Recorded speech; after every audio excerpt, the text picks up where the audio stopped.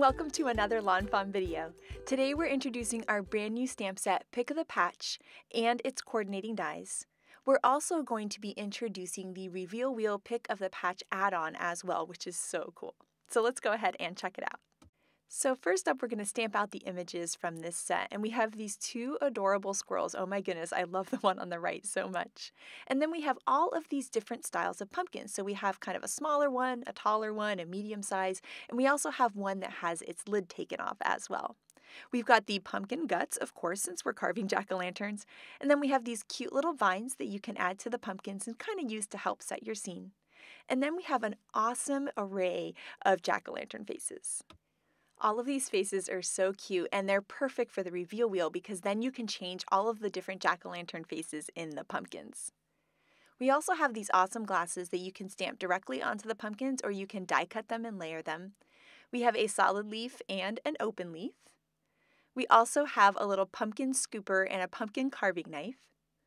We've got a cute little star that you can stamp in your sky to help set the scene, and then some really fun sentiments. So we have, I've carved out time to say Happy Halloween, or you can say Happy Fall. We also have You're Beautiful, which just cracks me up, and You're the Pick of the Patch. And we also have a very that you can put in front of Happy Halloween or Happy Fall. And then my favorite, Smile, it's Halloween. Next up, I'm using my Copic markers to add some color to these fun images. And I'm coloring in my squirrels a little bit darker than I normally do because my squirrels are going to end up being in a night scene. So instead of doing E25, 23, and 21, I've actually added in the E27 and taken out the E21. So I've gone a little bit darker, and I think that's really going to help them kind of look like they're underneath a night sky with a glowing moon.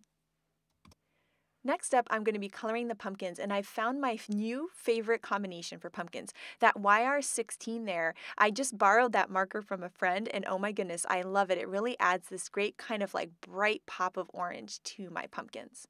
And so I've colored one pumpkin in solid there, but now I wanted to try something a little bit different that I don't normally do, and I'm going to do some flicking there to add some texture to my pumpkin with my markers. So you'll see I'm creating kind of like little stripes going into the pumpkin with the different layers of colors, and then kind of using my lightest marker to blend over them so that they're not so stark. It's something I'm not used to doing, so I can't wait to practice it more, but I think it looks really cool and gives the pumpkins kind of a different look. One of the things I love about this set is that it can be used for both Halloween and fall. So as you can see, those pumpkins look like fall pumpkins because they don't have the jack-o'-lantern faces on them yet. And I think that one with that little kind of flicked stripe texture looks really, really cool for fall cards with those cute squirrels. Next up, I'm coloring in the pumpkin guts. So I'm doing those a little bit lighter since those are a little bit of a lighter color in there. And it just cracks me up that we have the pile of pumpkin guts. It's kind of my favorite part. I really like scooping the guts out. My husband hates it, so we're a good combination because I don't want to carve the pumpkin. I just want to scoop the guts out. I really do like it. I'm adding some color, both green and brown, to the stems. And then I'm going to color in the little knife handle green to kind of go along with that. And I feel like those little pumpkin carvers are always that orangey color, so I colored that in as well. Here are the coordinating dies for the set, which you can bend apart at the tabs or use your wire snips to separate them. We're going to take those dies and line them up with the stamped images. I'm going to hold them in place with some low-tack tape, it's some post-it note tape, run it through my die cut machine, and then we'll have some awesome perfectly die cut images. I just love popping them out of the dies. And how cute are these? Oh my goodness, that little happy squirrel and all of the pumpkins. Now I'm going to stamp one of the jack-o'-lantern faces on the pumpkin, which I think is so super cute. And I love that you can kind of mix and match and choose which face depending on how you're feeling. You can create some really cute scenes with the squirrels holding the carving knife and scooper, with the little jack-o'-lantern and the guts. You can layer the cute little glasses on top, which is really sweet. And then the little vines can go in towards the top of the pumpkin or also around the bottom of the pumpkin, which I think is a really cute look. It kind of reminds me of Cinderella a little bit. Next up here, we have the Reveal Wheel Pick of the Patch add-on, and this one works with the Reveal Wheel and works with the Pick of the Patch stamp set. So there you can see it comes with two dies. We've got our little window there, which is perfect for dropping right into your Reveal Wheel. And then this is the pumpkin from the stamp set that works with the frame. So I'm going to stamp that pumpkin out, and then I can line that frame up and then run that through my die cut machine. So there you'll see now I have my little pumpkin frame. And then now I've got my pumpkin reveal wheel piece. So you can take that frame and line it up top and then add your wheel with the spinning faces. And we're going to be creating a reveal wheel with this set just in a little bit. The other thing I wanted to show you is how cute it is to put the little squirrels inside the pumpkin. So you can have the squirrel be inside the pumpkin and even put the little lid on top of him. And oh my goodness, that makes me smile so much. So now it's time to get crafty with this stamp set. So here I have my stitched hillside backdrop, and I'm going to die cut that from some black cardstock. And so this is going to be how I'm going to set my cool little scene here with my pumpkins. I've also taken some cardstock here to 5.5 by 4.25 inches, which is the perfect size to layer behind my hills. And I'm going to create a fun, spooky sky. So I'm using Dusty Concord, Seedless Preserves, and Chipped Sapphire. I'm using a foam ink blending tool to bring that color onto the cardstock, and I'm going to keep adding color until I get kind of my desired brightness. I'm also layering my little stitched hillside backdrop piece over there to make sure that that purple is kind of peeking through. So that was Seedless Preserves. Now here I'm going over with Dusty Concord, and I'm making sure to go over the edge of that brighter purple color so that the two really blend together. And then for the top part, I'm going to be using my Chipped Sapphire, once again trying to blend between those edges. I'm then going to go back to the Dusty Concord to blend between the dark blue and the dark purple, and then of course between the dark purple and the lighter purple, and kind of just blending those edges. Here I have a dotted circle, and I'm going to die cut some white cardstock to be the moon for my sky. I'm going to be using mustard seed and squeezed lemonade, and I'm going to be bringing on the color just like we did for the other one. So I'm using my foam ink blending tool to bring that color on. First the squeezed lemonade, and then the mustard seed is just going to go around the edges of the moon to just kind of darken up the edges and define them so you can really see that cool kind of dotted look, which I think looks really cool for a spooky moon. I'm using the new Spooky Fence border die, and I'm going to be die cutting that from some of the new black sparkle cardstock that comes in the autumn collection, and that sparkle is so pretty. So I'm going to run that through my die cut machine, and now I have this awesome sparkly fence. I'm also going to take out some of the new vellum and use my simple puffy clouds dies to cut some spooky clouds that I think are going to look really, really cool in my scene. We're going to stamp out some of those cute jack-o'-lantern faces on all of the pumpkins there, and now we can start creating our scene. So one of the things I love about this backdrop die is you can kind of tuck characters in there. So what I'm going to do is kind of tuck things in and create my scene from there. So I've got my little squirrel with his scooper, and then I've got my jack-o'-lantern that's kind of been carved into, and then going to give the little squirrel there his little carving knife, and just layer all of these pieces together to create a really cool scene.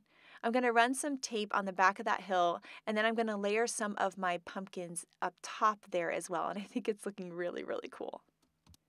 I'm going to add a little liquid glue there to those cute little eyeglasses and add that to my tall pumpkin.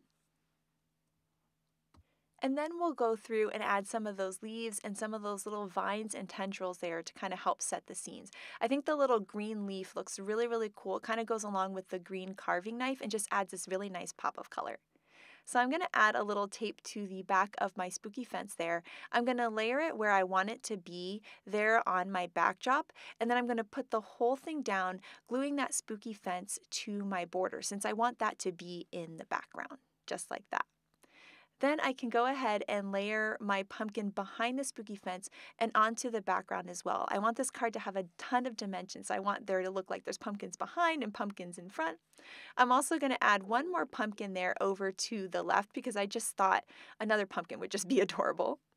And then I'm adding a ton of black foam squares to the back of my whole scene. So now we've got this great dimension going on in there.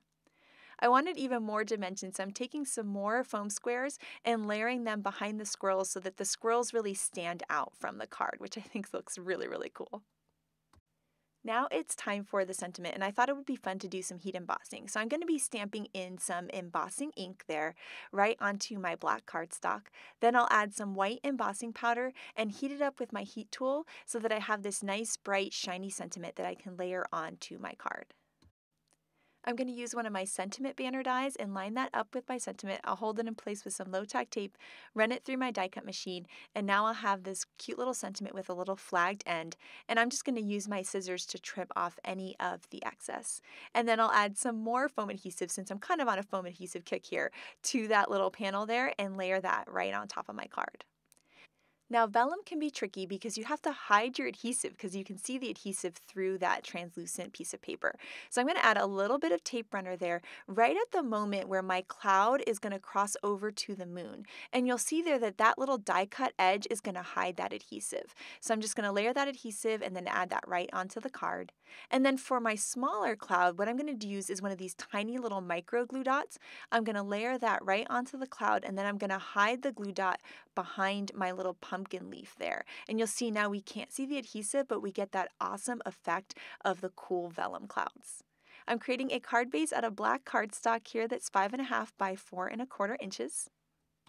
I'll add some adhesive to that card base and layer my whole scene on top. And my spooky Halloween card is all done. I had such a blast making this. I love all of the dimension and the fun spooky sky and vellum clouds. Oh my goodness, and those squirrels just make me so happy. So next up, we're going to be working on a reveal wheel interactive card. So we've gone ahead and stamped and colored out a bunch of images, and we're going to take that frame die that's from the reveal wheel pick of the patch add-on, and we're going to layer that right there with that pumpkin, hold it in place with some low tack tape, and then run it through the die cut machine. And we're going to have a bunch of images that we can play with for our card. We're also going to use the cute cobweb die and die cut that out of some of the new black sparkle cardstock, and those cobwebs look so cool from that. So we're going to be using the new Reveal Wheel Square add-on, and this add-on helps you make your reveal wheel into a square-shaped card. We're then going to drop in the little pick of the patch reveal wheel piece and run that through our die cut machine, along with a little stitch rectangle that's going to become our card base. So here now you're going to see that we have a reveal wheel base that's a square with a pumpkin window in it. Now we're going to be using our stitched windy backdrop here to add a little detail, kind of some spooky detail to our reveal wheel piece. So we ran that through the die cut machine and now we have some awesome little spooky winds, and we're going to do that with our stitched rectangle that's going to be our card base as well. Now, before we get to our reveal wheel making, we have to do some inking. So here we have some faded jeans, blueprint sketch, and black soot distress oxides, and we're going to layer these onto the card. Now, this card was inspired by an amazing card by Audrey, in which she created a really cool spooky Halloween scene, and we loved it so much, but we thought, wouldn't it be cool if we also added an interactive element to it? So thank you so much, Audrey, for letting us use your card design and kind of turn it into this fun interactive scene. Now here you can see we're adding our blues and then our blacks and layering the colors over each other over and over again until you kind of get the desired look. And by adding that black soot on there, that's what really gives it that cool kind of night sky spooky Halloween look. Now it's time to add some stars into the sky, and to do that we're going to use a little pearlized white watercolor here, but some white acrylic paint would also work really well for this. We're going to add a ton of water so that it's almost kind of soupy. Pick it up with a paintbrush and then tap the edge of the paintbrush so that splatters come out, creating this really cool night sky. And this just really makes the card. I think it looks so cool, and it's really fun to create those splatters and kind of just have a blast with it. Now it's time to start working on the reveal wheel. So we're taking the large wheel and the wheel base from the original reveal wheel, and we're going to die cut those out of some white cardstock. Then we're going to set our wheel onto our card. So we're going to take a little mini brad here and put that through the smaller wheel base. We'll then put the brad through the back of our scalloped wheel there, and then we'll open up the prongs of the brad, securing those two pieces together. Next, we're going to add some foam squares to the back of the smaller wheel base circle surrounding that brad. Then we're going to take that embossed line detail on the outside of our scallop circle there, and we're going to use that as a guide to line up our wheel. So we're going to look through that pumpkin-shaped window there, find that embossed line, and shift the die up so that you no longer see it. Then we'll look at the notch side, and once we see the embossed line, we're going to shift it in until you no longer see it. Now we know the wheel is in the perfect place. We can peel off the little backings there and then layer it onto our rectangular base, just like that. Now our wheel is in the perfect position and we can go ahead and start to decorate it.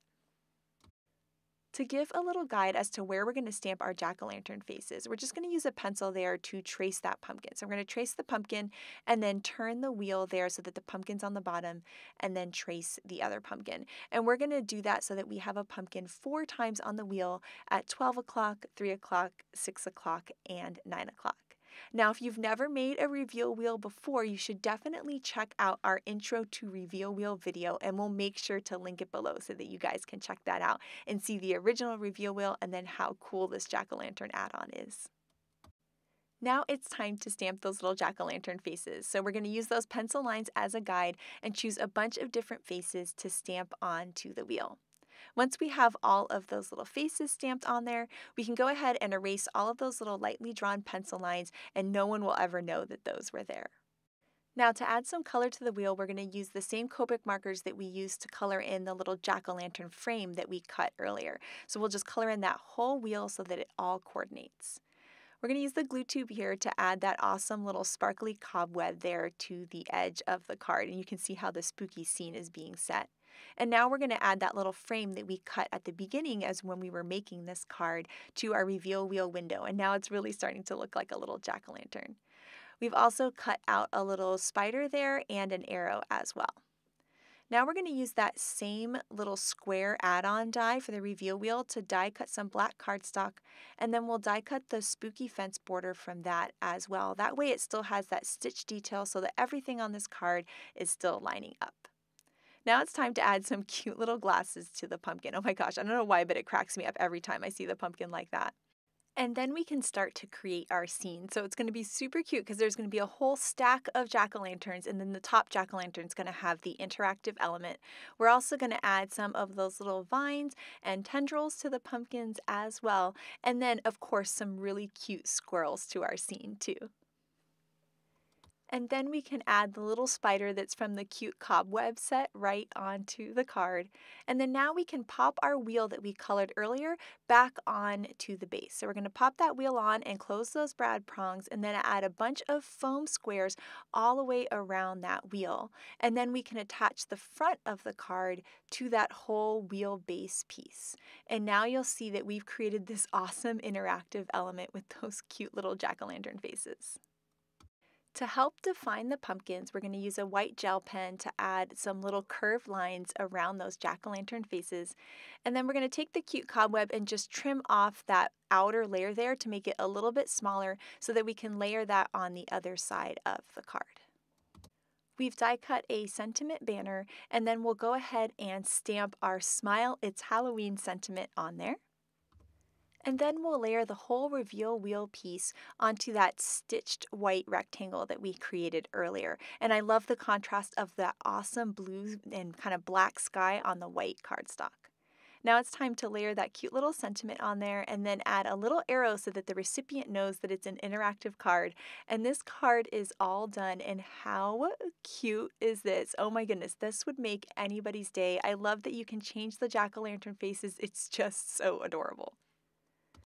One of the things that I love about this set is that it can be for Halloween, which is awesome because it's one of my favorite things, but it can also be for fall too. So here we've gone ahead and stamped and colored a bunch of images. We also grabbed some sunflowers from the Happy Harvest set and some leaves from Thanks a Latte. And then this is the Nitpicky Fall paper. And so we're just going to kind of look through there and find the right color. And there we've got the perfect green for some tree leaves here. So we're going to use the Leafy Tea ragtop to cut that kind of knit green paper. And then we've cut the tree from some paper bag cardstock. Here are some picked raspberry, abandoned coral, and mustard seed colors. And I love this idea of a non-traditional sky for this card. So it's got these awesome kind of pinky, orangey, yellowy fall colors. And today we're recreating a card by Kay. So thank you so much, Kay, for letting us recreate your awesome card for the video.